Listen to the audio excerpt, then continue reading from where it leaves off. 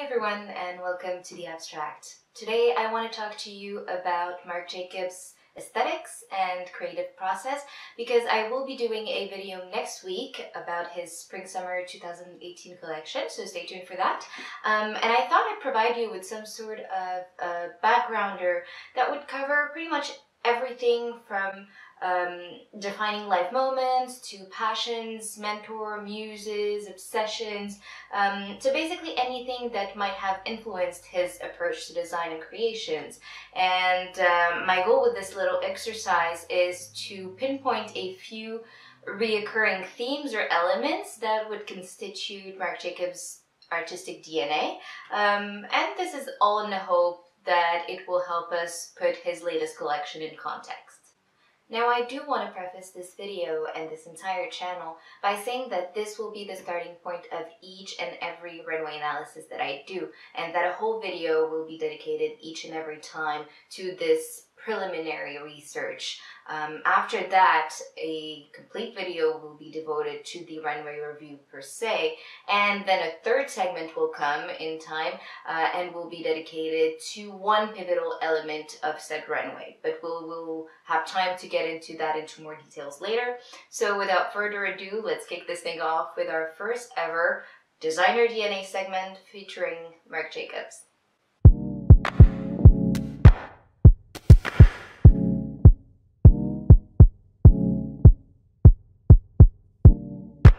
Now, as you may or may not know, Marc Jacobs is a New York fashion designer who made his first impression on the fashion world in 1984 with his end-of-studies project at Parsons, which consisted in a collection of colorful, oversized hand-knit sweaters with huge smiley faces and polka dots adorning them.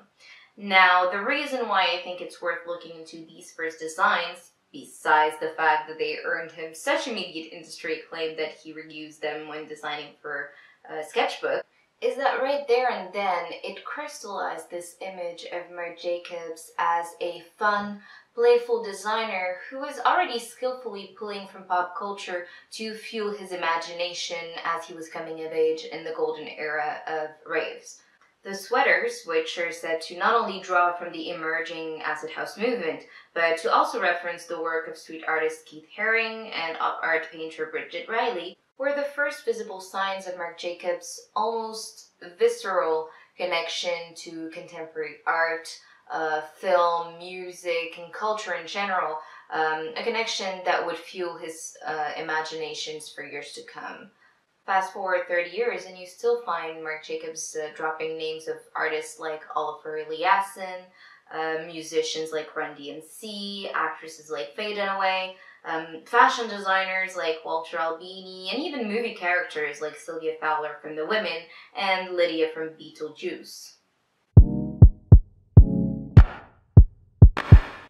Now, besides the pattern, the decision to go for handmade knits was also an early indicator of another one of Marc Jacobs' mantras, which is comfort.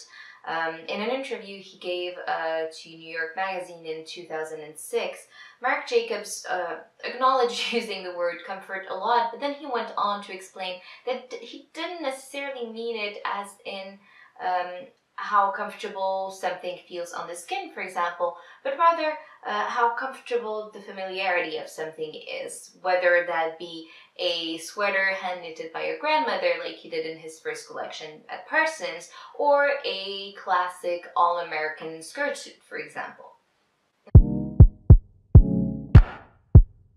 Now, speaking of all-American classics, you probably already know the sportswear label Perry Ellis, and you've perhaps heard of its creator, who was a leading figure in the preppy movement in the mid-70s to mid-80s. Well, it turns out Marc Jacobs didn't only knew him, he was actually a big fan, and he went as far as to crash a party when he was 16 to meet his idol, tell him that he was one of his favorite American designers and that he wanted to follow in his footsteps. And sure enough, after designing 2 collections for Sketchbook and launching his own label, Marc Jacobs joined the ranks of preppy Perry Ellis in 1989, 3 years after the designer had passed away. So what is it exactly we're talking about when we use the word prep?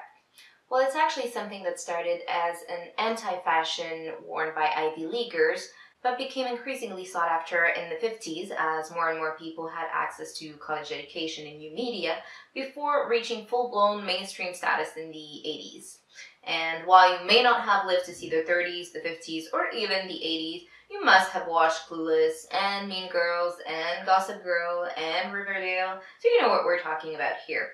We're talking polo shirts, cardigans, crew-neck sweaters, ladylike twin sets.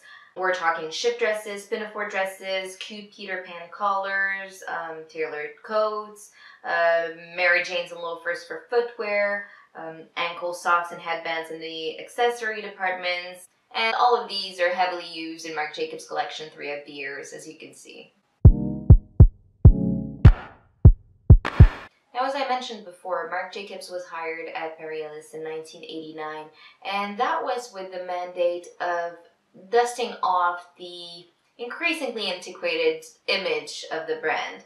And that was a mission he would arguably accomplish 4 years in with his Spring-Summer 1993 collection, the Grunge collection, which was a bittersweet moment in his life that simultaneously made his career and got him fired. The reason why I feel it's important to talk about this show isn't because I think grunge is somehow deeply ingrained in Jacobs' creative DNA. After all, he was never a part of the scene, and as outlandish as beanies and flannel shirts and Doc Martens were in the context of a Perry Ellis collection, he was hardly setting any trend there, with grunge having already gone mainstream by 1992. What is interesting, however, is what drew him to the grunge movement, and that is the less polished, more nonchalant notion of beauty that its young emissaries were going for. Marc Jacobs saw and admired the coolness of it all, and he will probably be remembered as one of those designers who, by forcing it onto the fashion elite, gave youth culture fashion credibility. So while you may have heard the a little preppy, a little grungy, a little couture formula to describe Marc Jacobs' creative process, saying that grunge is part of his artistic DNA seems a little bit far-fetched to me. However, you could say that he has this near veneration for youth, and I don't mean that in a weird way at all, but there is this eagerness in Marc's work to echo the zeitgeist sensibility, and that is very important to understand his work. So that leaves us with couture. Now, obviously, that is not to be taken literally, as haute couture is a term regulated by law, which requires, among other rigorous criteria, that fashion houses have an atelier in Paris, employing at least 15 people full-time. But semantics aside, what the general perception of couture usually entails is, one, the use of the finest materials and fibers available. So you can think of the most luxurious furs, silks, linens, the softest wools and cashmere. Two would be the use of gorgeous exclusive fabrics. So you can think of charmeuse, satins, plush velvets, brocades, damask. And three, what would come to mind would be craftsmanship, and that is usually in the form of elaborate embellishment. So you can think of lace, sequin and feather work, hand beading, embroideries, etc. Now those elements, with ruffles and sparkles being his favorite, became increasingly inherent to Marc Jacobs, especially since the early to mid-2000s, as people started rejecting the minimalistic approach of the 90s and started embracing this type of escapist glamour. But also as he gathered incredible knowledge from the ateliers of Louis Vuitton when he was appointed creative director in 1997.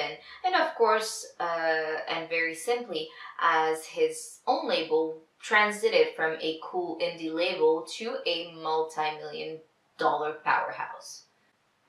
So we've talked about Marc Jacobs' playfulness and how in tune with culture he is. We've mentioned his yearning for comfort and how that makes him use the prep repertoire as a canvas for his creativity. We've touched upon his soft spot for youth, awkward yet transcending coolness. And finally, we talked about couture as a way to elevate his creations. Now, there is only one missing piece to the puzzle of Marc Jacobs' creative process, and that is, quite ironically, the idea of constant change. As Tim Blanks once put it, the only thing certain in the Marc Jacobs show is that nothing is certain. And it is quite fascinating to follow his thought process from one season to the next, as surreal extravagance gives way to radical simplicity, as dark yields to light, and as psychedelic references follow Gothic influences. It's what you could call the Marc Jacobs signature 180. Alright everyone, this ought to do it for our Designer DNA segment featuring Marc Jacobs. Thank you so much for watching. Let me know what you thought. Did you agree? Did you disagree? Did you feel I missed something important? You can let me know in the comments below. If you are interested in the subject that we touched upon today, I will leave a few sources in the info box if you want some interesting reads. And if the whole thing was of interest to you, please give the video a thumbs up, subscribe, and follow so you make sure you don't miss next week's video, which will be the Marc Jacobs Spring-Summer 2018 collection review. Au revoir!